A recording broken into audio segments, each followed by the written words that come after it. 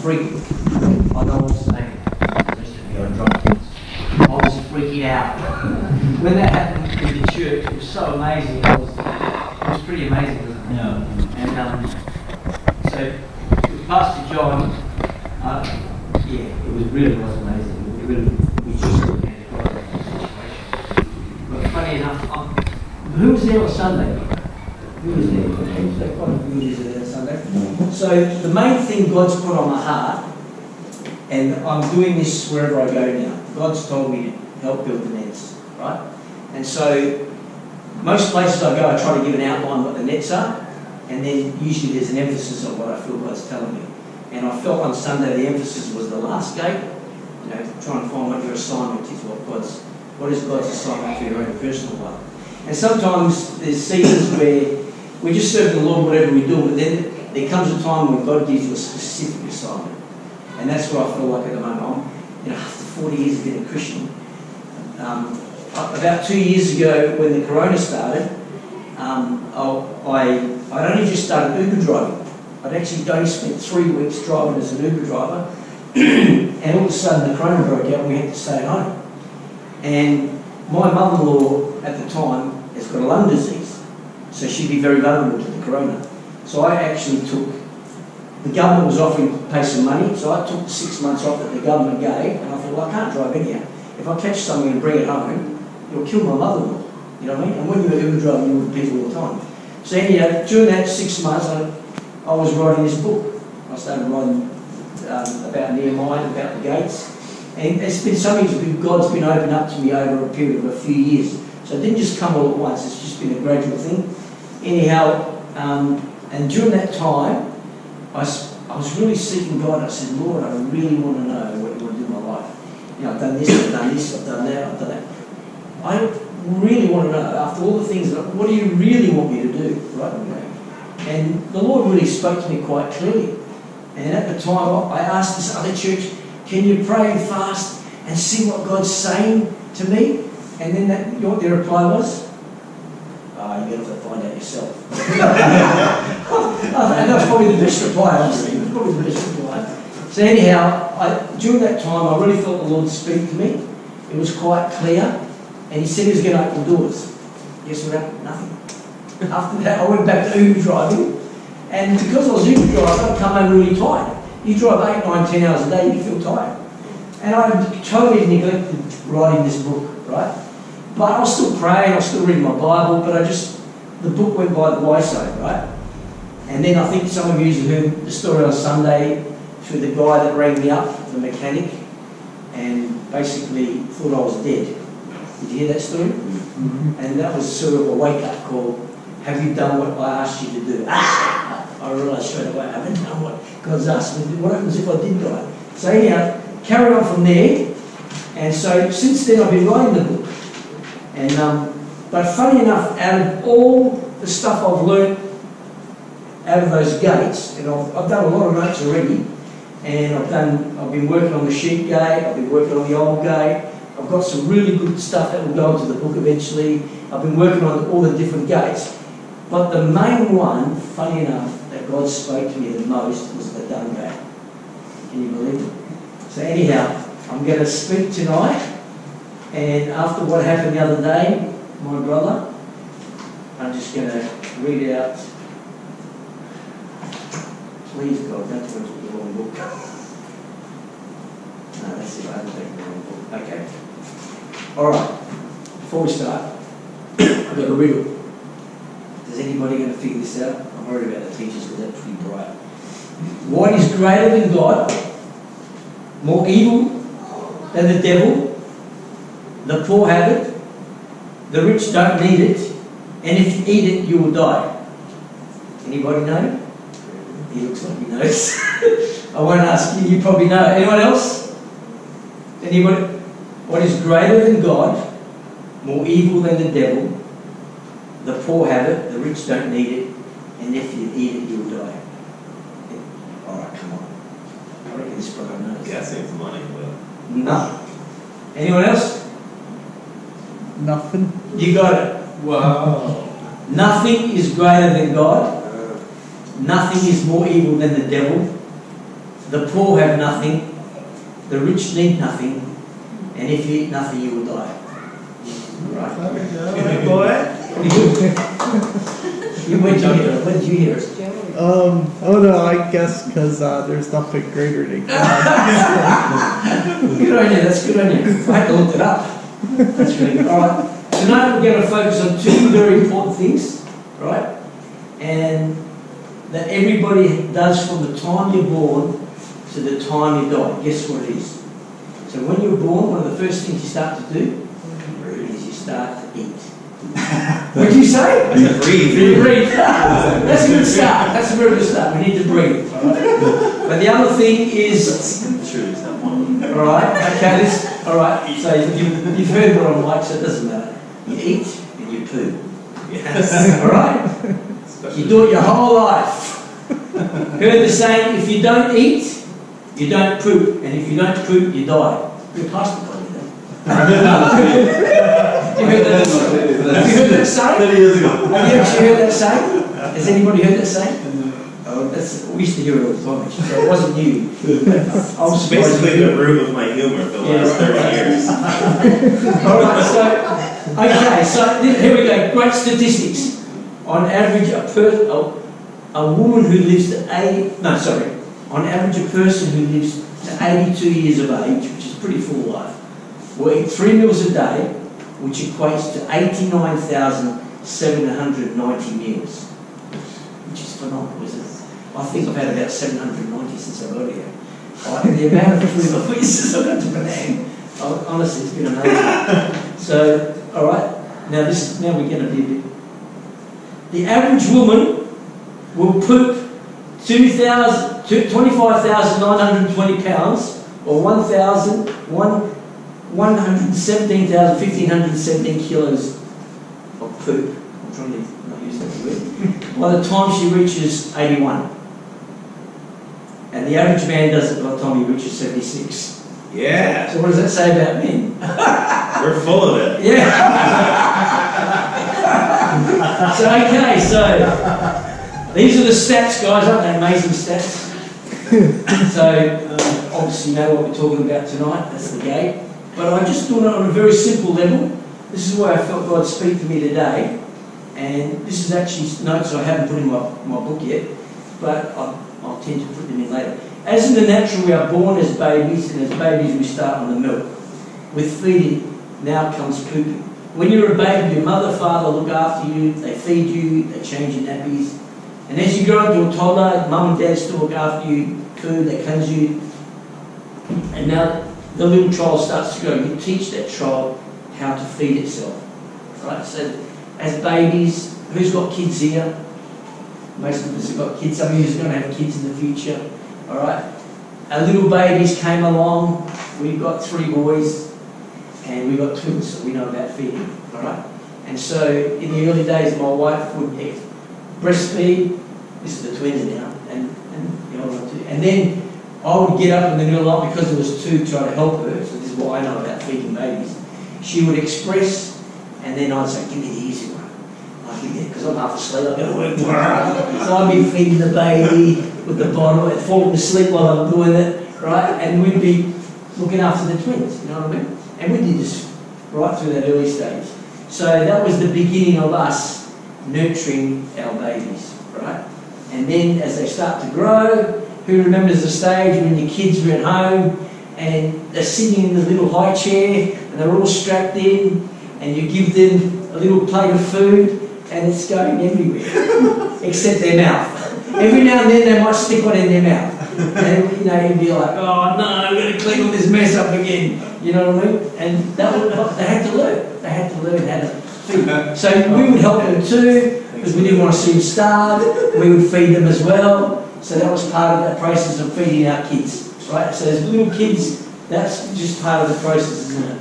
And then as the kids start to grow, what's the next stage? All right, now they get a bit better. They can sit at the table. They can eat. They're not as messy. And also, the child starts to grow. But also along that way, how do we start off?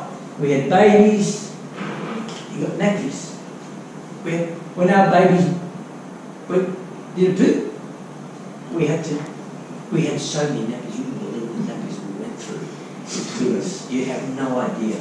I used to get them delivered with a van. The van would turn up and come out carrying these nappies, and every week we'd get nappies turning up. We would just go through so many nappies, right? And that was the beginning of eating and pooping, right?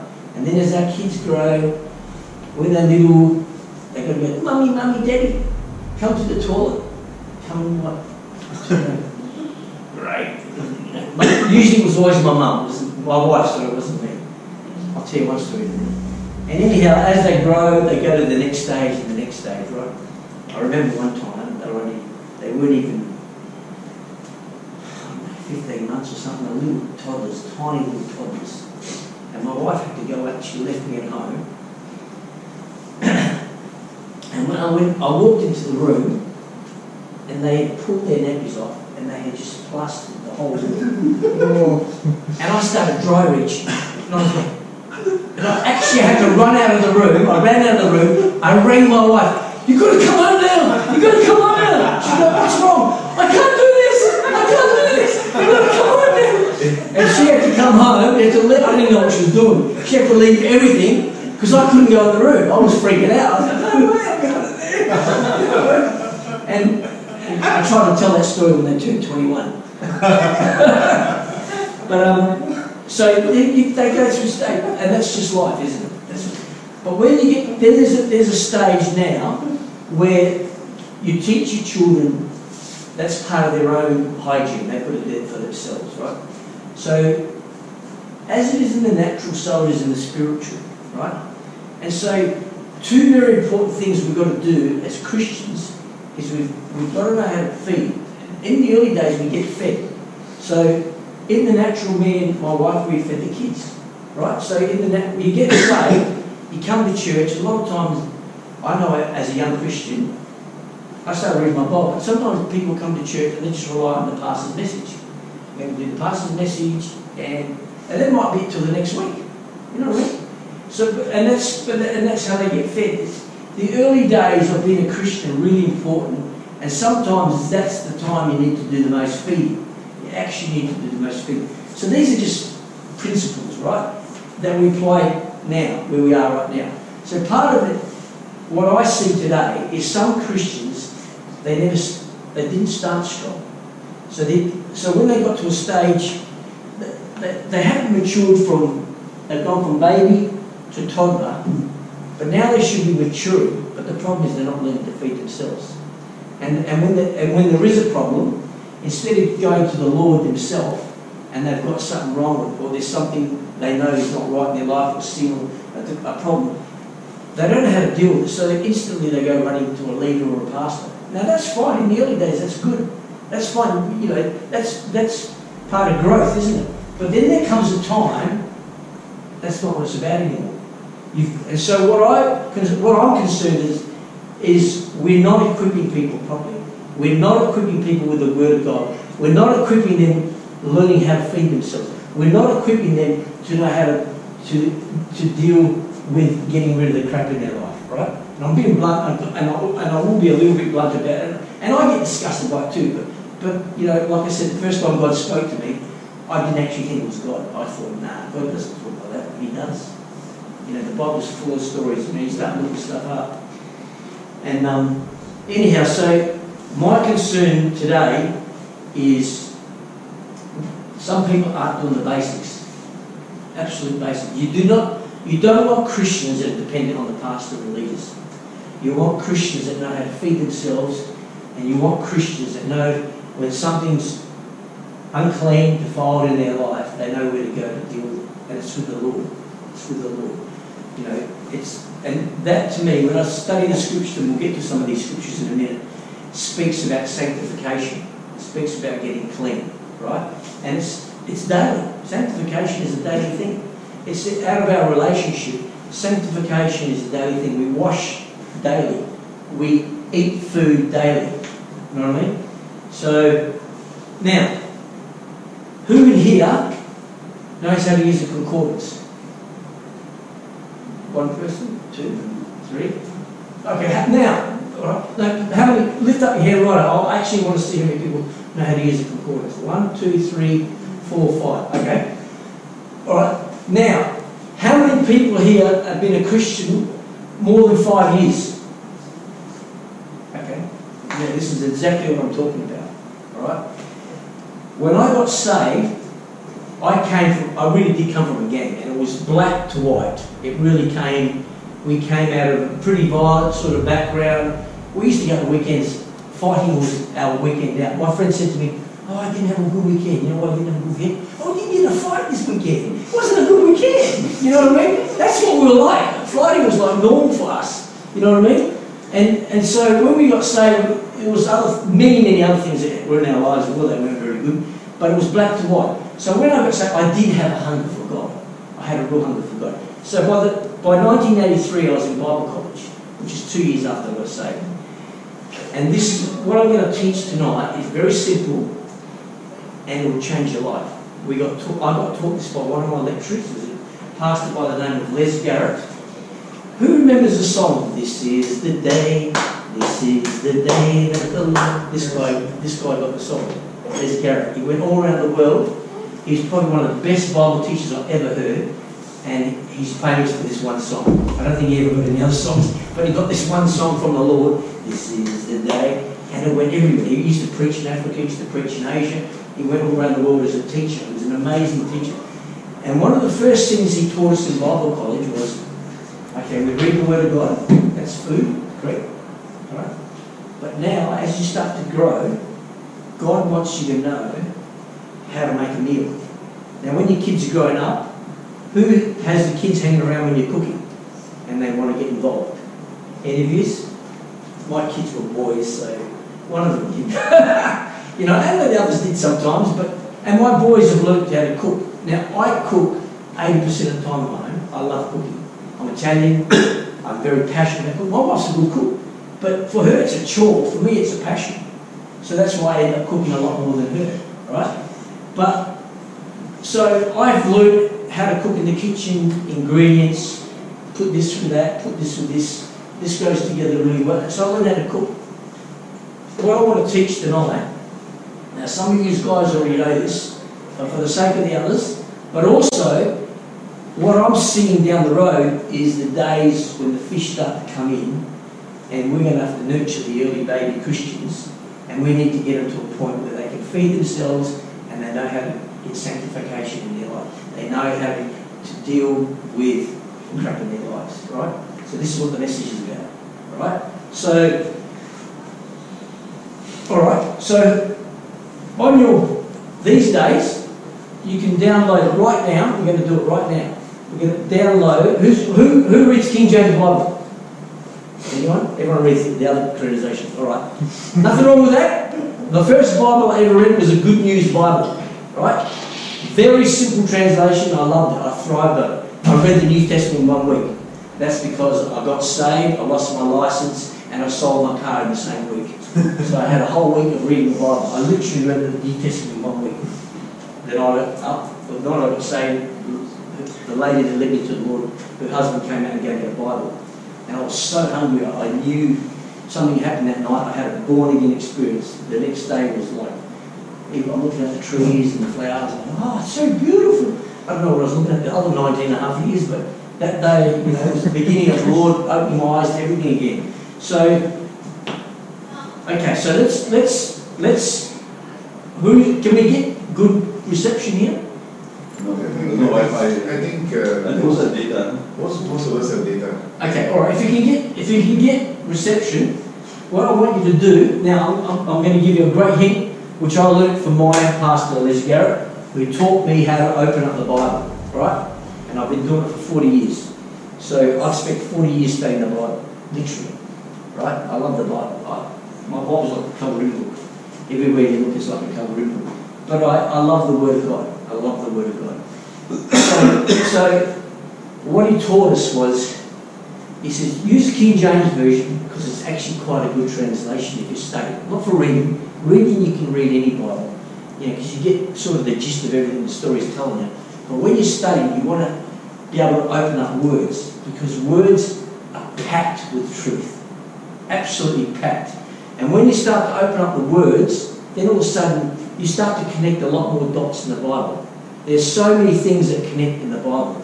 There's so many books that connect. This book connects to that book, and that book connects to this. This story connects to that story. So, but to do that, you've got to start reading more of the Word of God, and then you've got to go a bit deeper. All right. So this is how to feed yourself better. All right. So if you want to try and download the King James Version Bible, and the other thing I want you to download is a Strong's Concordance. All right, a Strong's Concordance.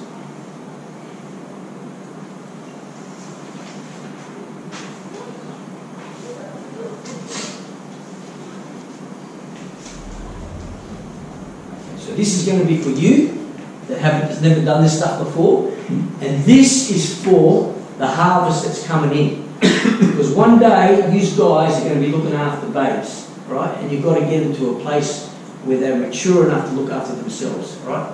We've got to learn to do this now, because when the harvest starts to come in, if we're not equipped, we are going to have a terrible time. And like what I was talking about, we're going to have a broken net, and we'll lose all our fish, or we lose so many of our fish. We come in one door and go out the other. We don't want that. We want people to be looked after. We want people to love. And we've got to get them into the Word of God, and we've got to get them learning the basics. And the basics is food and poop. That's honestly, that's the basics. So that's where you start when you start growing. And then after that, there's so much other stuff that God adds to our life. Okay. When you get those apps, can you please put up your hand if you've got them? All right? Okay, there's a few of us nearly there. Try and just... Which one? Try and get a good Strong's Concordance. Right? A Strong's Concordance with KJV. Okay, so you want a King James Version Bible, and you want a Strong's Concordance. Okay? All right? Okay.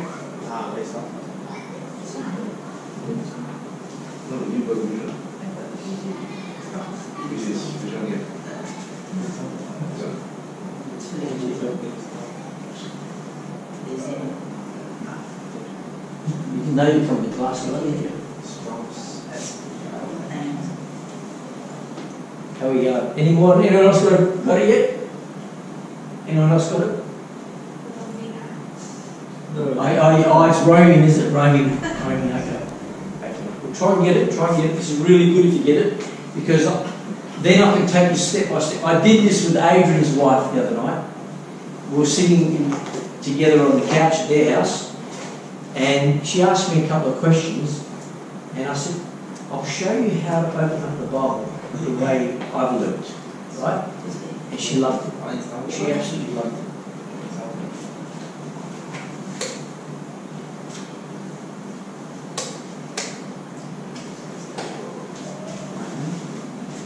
Okay, so we want a King James Version Bible, and we want a Strong's Concordance, because the Strong's Concordance gives you the Hebrew meaning and the Greek meaning. The Old Testament is written in Hebrew, the New Testament is written in Greek, right? So it gives you the Greek meaning and it gives you the Hebrew meaning. And when you open these books up in Hebrew, it always gives you a number, and the same with Greek, it gives you a number. And so what happens when you look up a word, and I'll show you how we're going to do it together in a minute. We're actually going to do it together. They say when you teach people, you do it with, first you teach them what it is, then you do it with them, and then you're on your own. But if you've been a slow learner like me, first you do it with me, and then you do it with me again, then you do it with me again, and then you do it again. I was always not the brightest one in the class, so especially at school. But I've learned a lot by watching, and sometimes I need a lot of repetition before I learn stuff. But I do learn. Right? So repetition is a great teacher. All right, how are we going? Anyone else got it now? Can I see some hands? Who's got it? We're getting there. That's good. Who else has got it? We're getting there. You got it. You're right, haven't you? You've already got it. Anyone else? Who hasn't got it? So I can see who's still trying to get it. Okay, you haven't got it yet. Now, who's really good on technology? Maybe help some of these people that are good at technology if they need help. Because I rely on my sons. I am hopeless with technology. Okay, so help these guys get there. Mine doesn't seem to show the numbers, but it shows the cross references. You might. what you'll find, normally there's another spot that you go in. There's another spot that goes in, and then when you press on it, it will give you numbers on it. Alright? Can you help that brother? See, what he's trying to find is the Hebrew numbers and the Greek numbers. Anyone else got it? Are we making progress?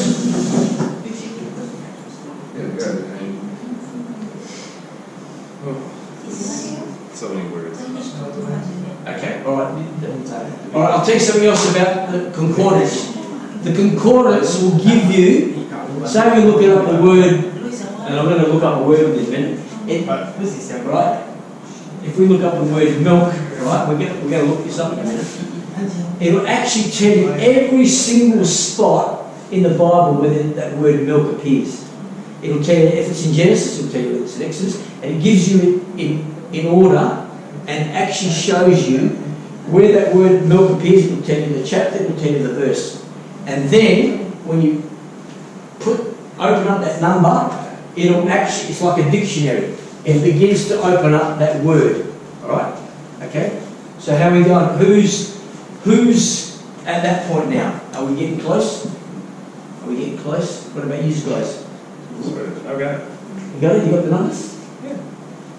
Awesome. You got it. Awesome. Alright, awesome. Okay. Are we now? Is everybody, how'd you go? We on with you? It's loading. Okay, it's not loaded. Yeah, yours is going to take a while. Yeah, all right, okay. What I'll start to do, I'll start to move into the lesson, right? And then, if there's other people, like I'm happy to help you after, if you want to hang around, or maybe on Sunday after church, I'm happy to help people. Or if you know, during the week while I'm here, if you want some help with any of this stuff, I'm available. I'll help anybody that wants to learn this stuff, right? So this is to equip you guys. The Bible says to equip you, right? All right. So have we got there? All right. Let's start to move on now. Now we're gonna learn how to do a Bible study. So we're trying to learn how to open up the Bible now with the concordance, right? Now on your phone, just simply by using Google, you can use that as a dictionary. You can find any word you want. But I always start first with the Hebrew and Greek meaning. Once I know whatever those words are, then I'll go to the dictionary to open it up even further. So I use the concordance, find the word, find out what the meaning of the word is, and then I use the dictionary to open it up further. Okay, so this is going to be a good one tonight. 1 Peter chapter 2, verse 2. As newborn babes, desire the sincere milk of the word, that ye may grow thereby. So tonight, babes need milk, correct? Right? And we give our babies milk. And as we grow up, we give our kids milk, right? And as they grow, we continue to give them milk. So tonight, this is all about growth. This is going to give you spiritual growth. For some of you guys, you've not had this experience yet with the Word of God, and you're going to have it now. You're going to learn how to get the meat out of the Word of God. You're going to learn how to make meals. You're going to learn how pastors and preachers prepare their messages. You're going to learn all this stuff now, right? Because you need to be equipped, all right? Okay, so the newborn babe desire the sincere milk of the Word of God. Look up the word sincere, because we're in the New Testament now. Look up the word sincere. Now, whoever finds it first, I want you to read out what it says. You found it? Yeah. Okay, what number is it? G97. Yes, I've got the same one as you. What does it say? Adolos. Are you struggling to say it? Yeah, Adolos. It's get someone to help. It's a hard word, I know. It's unadulterated. No, he was saying the Greek. He was saying the Greek part. Oh, sorry, brother. Sorry. No, tell us. Don't worry about the Greek part. Adolos. No, that's if you want to learn how to pronounce it. 10 points. But I'm not trying to teach you how to pronounce it. I'm just trying to teach you what does the word mean. English. So what does it mean in English? What's the word? Unadulterated. Yes, and what else? Sincere. Yeah, sincere. Okay. Sincere and unadulterated. Okay. So when we went into this word sincere, what is it telling us? It's telling us unadulterated and sincere, okay? So, alright, now we're going to use our dictionaries. Everybody find the word unadulterated in their dictionary. So go on your app. Some people have got a dictionary app already on their Bible. I mean on their phone. Go into your app or go onto Google. I use Google. Google's pretty good. You got it? Yeah. Alright, so read out what it says. Having no inferior added substances, pure. Yep. Who can open up a bit more? Because when you go to dictionaries, you'll find some dictionaries open up a bit more. So that's good. I've got the same as you. And you might find even more. So anyone else got some more? Anyone else got any more? Not mixed or diluted with any different or extra elements, complete and absolute. Okay. Anyone else got any more? Alright. I've got what you've got. Unadulterated. From the dictionary. Not spoiled or made weaker by the addition of other substances. Not diluted or made impure. The Bible's called the Holy Bible. Anybody know what holy means? Pure. Do anyone know what the word Bible means? Book. It's the pure book. God's word is the pure book. Right? So here it's telling us when we start to study the word of God, He wants to give us a sincere milk, and this sincere milk is pure. It's unadulterated. It's not diluted. It's not weak. God's word is powerful, sharper than a two-edged sword. Alright, let's go to the next word that's there. Sincere. Look up sincere.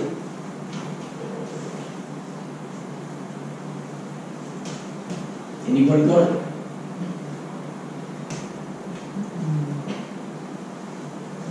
Free from pretense or deceit, proceeded from genuine feelings. Yep, keep going. Alright, then there's another one of a person saying what they generally feel or believe, not dishonest or hypocritical. I've got the exact same one you looked up. So I looked it up. Wherever you landed, I landed. Right? So sincere means free from pretense or deceit, proceeding from genuine feelings, sayings, what they genuinely feel or believe, not dishonest or hypocritical. So the Word of God is telling us it's not deceitful, it's genuine, it's not dishonest, and it's not hypocritical. This is what it's telling us about the Word of God. So just that one word, does that mean more to you now? Who thinks now when they read that word sincere, it means more to them? Can you see how you've got a bit of meat now out of that one little word? Right? Who got that? Alright? Anyone else? So okay, so we're not going to now. I'm not going to go a lot further now, but why do we feed babies milk? Anyone? Why do we feed babies milk? Because that's the only thing they can handle at that time. Yes. And what else? What's another reason we give milk? And when the kids grow, why else do we give our kids milk? Your mum, come on, mum. To grow strong. Yes.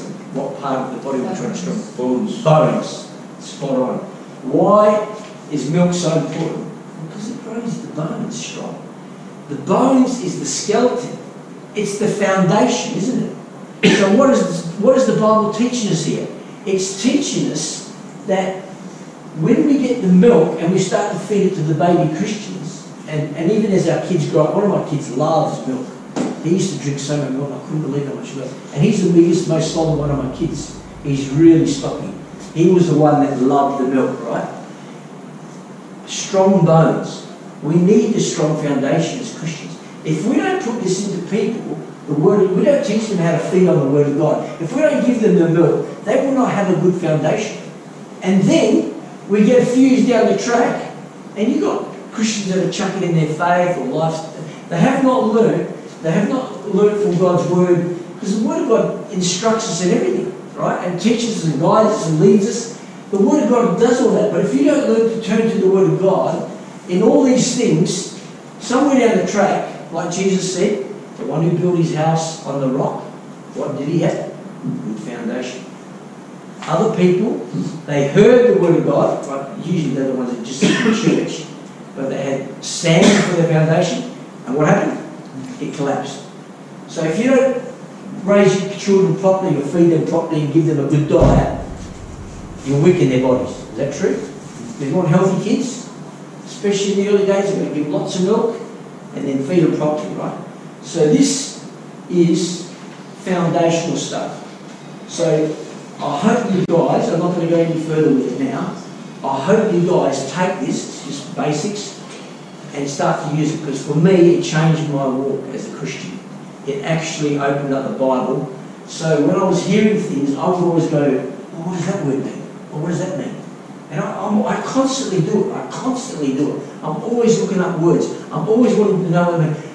One good thing that was good for me, I was dumb at school. It wasn't that I was dumb. I was the rebel. I was the one that got expelled. I was the one that wanted to muck around with my friends. I was the one that was always in trouble. I was always in punch-ups.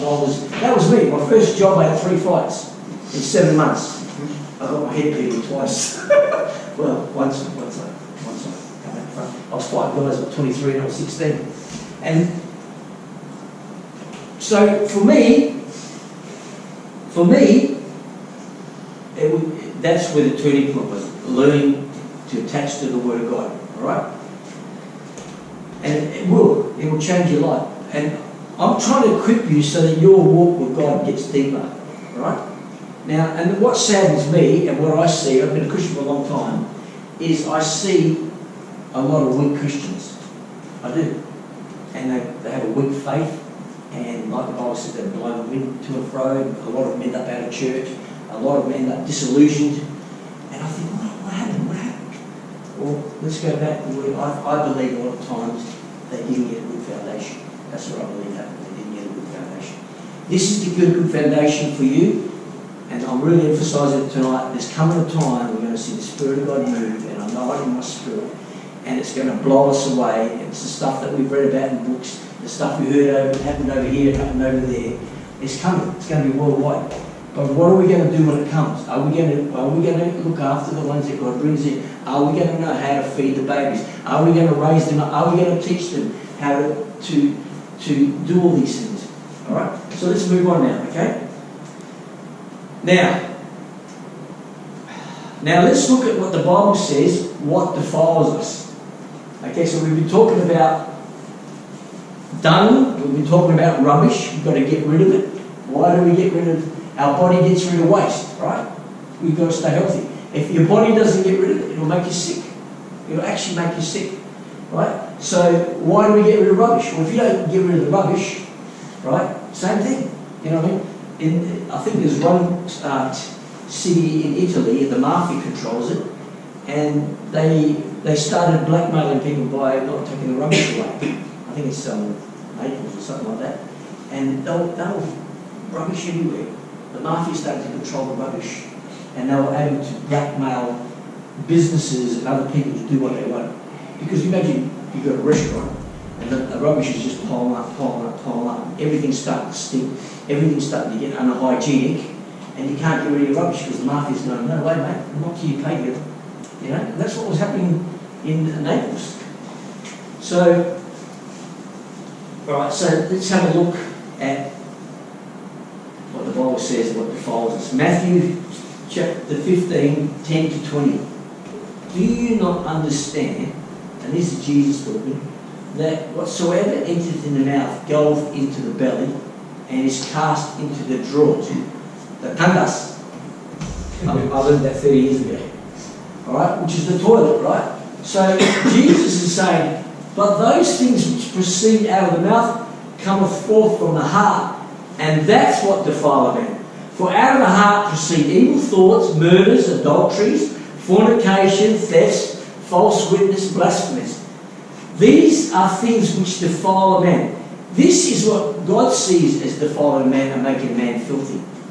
Those are the things that make us filthy. That's what makes us filthy in the eyes of God. When He looks at that, He sees us filthy. Alright? In the book of Zechariah, I quoted this on Sunday. Now Joshua was clothed with filthy garments and stood before the angel. Alright, let's look it up because we just learned how to do it. This is the last one for the night. I will do it with the dictionary in a minute. What does filthy mean in that chapter? So you've got to go to Zechariah. I want you to find out what filthy means. I want you to see it for yourself. It's Zechariah 3:3. And the word we're looking up, he was clothed with filthy garments.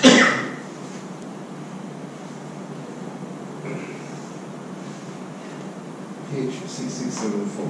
That's it? H6674. Yeah, I'm about to say, which is in Hebrew. Oh, sorry, yeah, it's in Hebrew, it's the Old Testament. What does it say? Filthy as in excrement. Excrementitious. Yeah, Okay, all right. And the other word is what? There's another word there as well. Soil. Okay? So what's excrementitis? It's what we've been talking about all night, isn't it? It's excrement. It's excrement. So here's Joshua, the high priest, and Satan's is accusing him, right? Why is he accusing him? Because he's covered in filth. That's why he's accusing him, right? And then what does the angel say? Tell him to take his filthy garments off. The filthy garments is not dirt, it's excrement. It's real filth, right? Okay? And what's able to happen? Satan's coming against him because there's filth in his life. He's wearing a filthy garment. And God told the angel to take the garments off, right? Okay, so now the parable of the wedding, right? Who knows the parable of the wedding? And everyone goes to the wedding, and one of them, what happens to one of them? Can you remember? He's not wearing He's not wearing the right garment, or what happens? very close. He gets thrown out of the wedding. Who wants to go to the wedding feast of the Lamb? Who wants to go? I want to go. I want to be there. I'd like to be the bride, actually. I'd like to be part of that bride. And it says, if we go to the book of Revelation now I want everyone to look this one up. This is Revelation chapter 3, verse 4. And tonight, for some people, it might rock your theology, but you need to look at it, alright? Alright, so this is Jesus speaking to the 7 churches. Which Revelation 1? Revelation chapter 3. Everyone found it? We'll start from verse 1. And unto the angel of the church of Sardis write these things, he that hath the 7 spirits of God and the 7 stars. I know thy works, that thou hast a name, and that thou livest and art dead. Be watchful and strengthen the things which remain, that are ready to die. For I have not found thy works perfect before God. Remember therefore what thou hast received and heard, and hold fast, and repent. If therefore thou shalt not watch, I will come to thee as a thief, and thou shalt not know what hour I will come upon thee. Thou hast few names in Sardis, which have what? Not defiled their garments. And they shall walk in white, and they are worthy. He that overcometh, the same shall be clothed in white raiment, and I will what? Not blot out his name out of the book of life. Okay, let's look at a couple of things here. He's rebuking this church because of what's going on, right? Now he comes along and he says, there's some of you, there's only a few of you that haven't defiled your garments, right? It's the same word we've been looking at. It's in the Greek. If you looked up the Greek, it means soiled, right? That's the Greek word. To make unclean, dirty, filthy, soil one's clothes, stain. That's the Greek meaning of that word, right? And Jesus comes along and he's happy with a few of them. And he says, you're clothed in white. I'm happy with you. You've done, you're walking in my ways. You're walking in righteousness. You're living a holy life. You've been working on your sanctification. You've been living the way I've asked you to live. But others, he's saying, he that overcometh shall be clothed in white robe, and I will not blot out his name. So what does that imply? I will not blot out his name. Who knows about the book of life? Who knows what the book of life is? Lamb's book of life. Yes. Tell me what the book of life is. Those who see the spread, So those who've received Christ. So when you receive Christ as your Lord and Saviour, the Bible says the day that happens, your name gets put into this book. It's called the Lamb's Book of Life.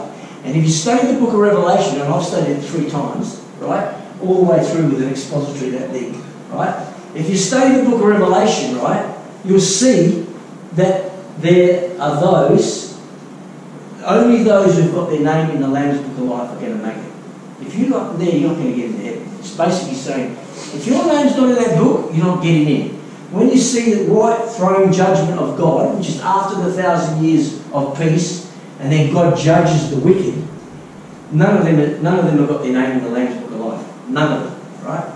And here it's implying, because these people have got defiled garments, and they're supposed to be Christians, they're a church, these are believers, he's implying they can have their name removed.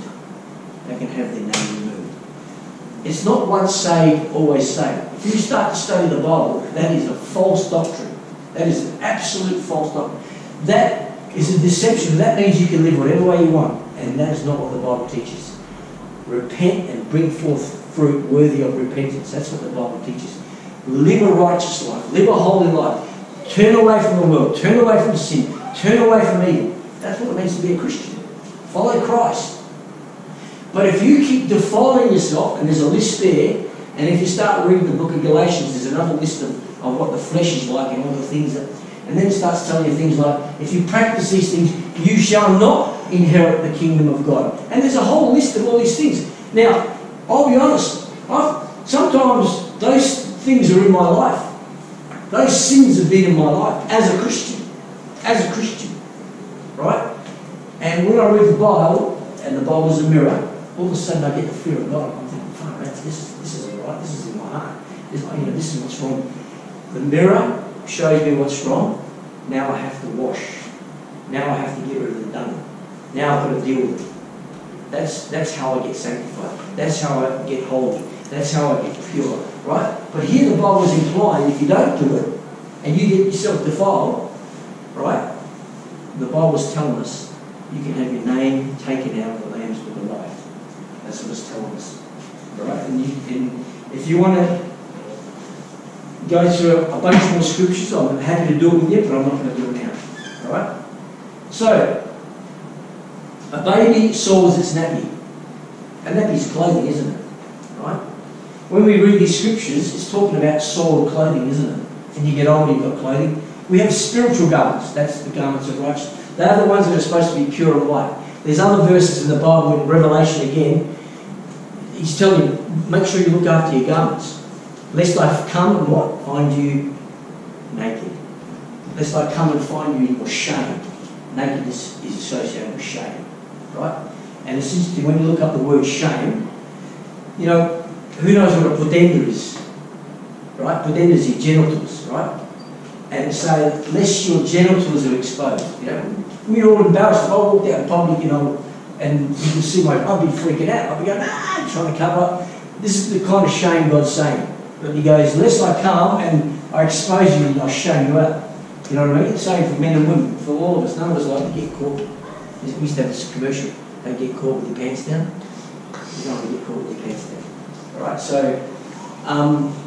so here's God saying, when I come back, make sure you've got your garments, lest I find you naked, lest I find you in your shame. And that ain't going to be good if you ain't got your garments. Alright, so this is the stuff we've got to learn as Christians. This is the stuff we've got to teach the new believers. Right? Okay? Don't tell them, oh, you said the prayer now, you're on your way to heaven. It's all great. That's some of the teaching, some of the churches.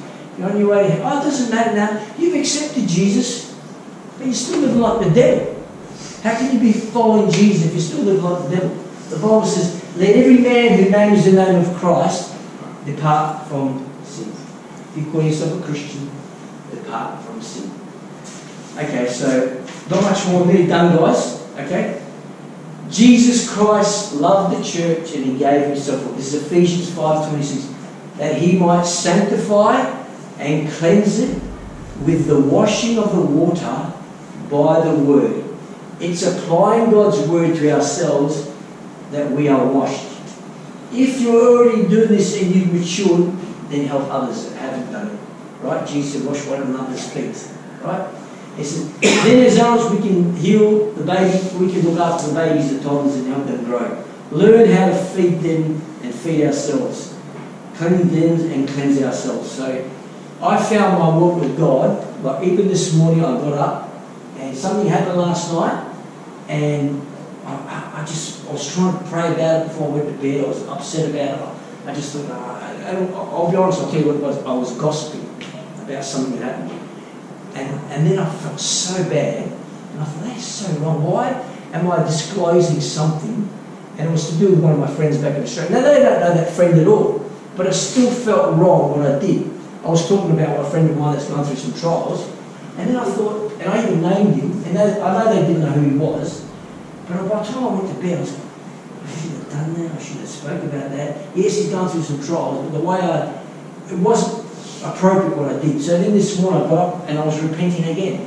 And I said, Lord, I had such an amazing day when we went to that church. I was blown away by what God did. And that's been happening all week. All week, all these things have been freaking me out. Even the wine said freaking me out tonight. And if you knew the story, there's a big story behind that one too. But all week God's been just turning up in a powerful way. And I said, Lord, it's been so amazing. I don't want to lose that, Lord. I don't want to lose what you're doing. And I repented and I got my heart right. What was I doing? I was getting rid of the crap again. And I was asking God to wash me clean again. Lord, I'm sorry, I'm not going to do that. And then I went and apologised to my friends that I shared it with. And I said I did the wrong thing last night. I didn't feel right about it. And we talked about it. And then we shared some stuff from the Bible. And then it was good. We cleared the air. It was good. And we all felt the same. We thought, because it was like the night started to go south. Or what are you going to call it? Things started to go the wrong direction. It became a bit negative, and I thought, this isn't right. This isn't right. And then we all felt the same way. So this is a learning, this is how you get sanctified, isn't it? Because along the journey, guess what? We get dirty. Guess what? We use the toilet every day. Guess what? We shower every day. I shower about 4 times when I'm here. No, I'm showering all the time. I can't help it. It's part of staying clean, isn't it? It's part of our walk. And if you don't learn to do this, I'm going to finish here. The disciples walked with Jesus for 3.5 years. And in the story where Jesus is talking to the disciples, he's washing their feet. And Peter's going, no, wash my feet. And he goes, unless I wash your feet, you have no part in me. Right? And Jesus, then he goes, oh, wash everything. And Jesus goes, no, just let me wash your feet. Right? And then he washes his feet. And then later on he's talking to these disciples. These 12 guys have been with him for 3.5 years. They've seen miracles. They've seen blind eyes open. They've seen deaf people healed. They've seen people that couldn't walk raised. They've seen the multitudes fed. They've been there when he rebuked the storm and they've seen it all, man. These guys have seen amazing stuff. Mind-blowing stuff. I want to see that stuff. I've seen little things, but they saw it. They were with Jesus. And then Jesus says, and he's talking about washing, and he goes, well, one of you is unclean. And he called him a devil. And we know he's talking about Judas Iscariot. For 3.5 years he walked with Jesus. The other guys were starting to get clean. Their lives started to change. They were being sanctified. They were being taught how to walk in righteousness and holiness. They had turned away from sin. The first thing Peter said when Jesus done the miracle, depart from me, I'm a sinful man. Later on he's a changed man. He ends up becoming the great apostle Peter, right? But he says, Judas, you know what's amazing about that? None of the other guys knew who it was, because when they're at the Last Supper, who is it? Jesus said, one who's going to betray him. Who is it? Ask Jesus, get John to ask. They didn't even know who it was. How can you be with the guy that's doing it? Why? Because it was a hidden thing, it was a thing of the heart. Judas never got clean. Judas never dealt with sin. He was a thief, and he's still a thief. The Bible says he kept stealing money out of the money bag. What does he do? He ends up betraying Jesus for money. The other guys were changed men. They had been washed, they had been cleansed. You can be amongst Christians and never change. It's scary. You can be in church and be a tear and not wheat. You can be a goat and not a sheep. And you can sit right next to the person and you don't even know it. And I've always prayed, Lord, don't let me be a tear, Lord, I don't want to be a tear. I've prayed it because I see the tears in my own heart and I want to be washed. I want that stuff out of me. God, get that stuff out of me. Right? So, it's very important that we become the people that God has called us to be. A washed, sanctified, beautiful, glorious bride. Because that's what Jesus is coming back for. You know what I mean? Not a dirty, filthy, smelly person. We're washed, we're cleansed by the blood of Jesus. We're washed by the water of His Word. We're set apart for Him. We're no longer part of this. This world's on its way to hell. Without Christ, if they stay in their sin, this world's on the way to hell. That's the truth. So it's a heavy message, but it's part of the dung gate, and these are my new notes that are going to go with it. So, and it's also part about learning as babes to feed on the sincere milk of the Word of God. So for you guys, I hope you put into practice how to use a concordance and a dictionary, because I find if you do it when you're doing it, and what I find now, I don't read big passages of the Bible. I just sit on one verse and I just start looking up all the names and what they mean, and then I'm thinking about other stuff that I've read and think, oh, far out, that connects with that, and that connects with that. Oh, I didn't know that. You know what I mean?